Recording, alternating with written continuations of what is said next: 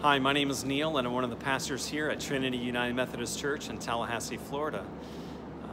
We've all been spending a lot more time at home these past few months, and I can't help but think about Mark chapter 2, where the Apostle Peter has been spending a whole lot of time at home himself.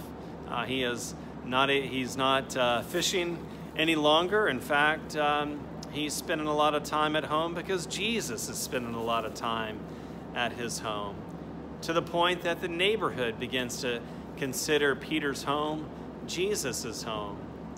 And in this particular moment in Mark chapter 2, there are 4 friends, and they are carrying a friend that is paralyzed and on a mat, and it's difficult for them to get to Jesus, so they begin to dig a hole in Peter's roof and lower this man right in front of Jesus. Can't you just see the dust and the dirt and the plaster from the roof just falling like confetti on Jesus's head? And Peter maybe just about to pull his hair out, wondering, is this what it's going to be like going forward, following Jesus? And in that moment, Jesus does something miraculous. He heals this man through forgiveness and by telling him to go home. He's forgiven of his sins, and then in a separate moment, he's told to get up and to go home. I don't know about you, but I've been finding slowly but surely what it means to truly come home. Even though I am there day in and day out, my whole family is under the same roof. We're not going anywhere. We haven't been anywhere for the last 2 months. And yet there have been moments that I have found in my relationships with them that I've needed to come home.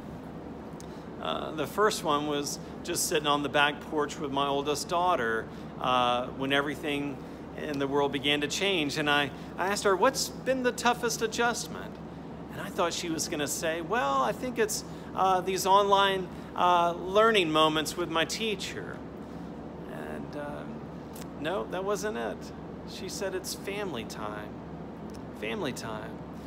And so I listened and asked a few questions, and I came to the realization that what she was saying was, Daddy, we might be under the same roof all the time, but that doesn't mean that all the time is family time. It's still got to be intentional. It still needs to be purposeful. It still needs to be set aside and special. And that was my first moment of realizing I need to come home to my children, even though I'm there all the time. The other moment was where my wife and I were having a disagreement, and we went out on the front porch to talk. And one of our neighbors was checking his mail, and he's walking up his driveway, and he says, hey, how are y'all doing? And my wife says, we're having a moment right now. I was laughing on the inside a little bit, but later on, we could laugh together about that moment. Coming home, it looks different for all of us, but I believe it's going to feel the same. It's going to involve forgiveness. We're going to feel paralyzed in some moments. We're going to need to get up and maybe take a walk and just collect ourselves and come home again. But I think maybe the toughest word was not forgiveness or maybe even picking up your mat. It was probably that gentleman coming home in a brand new way to his family.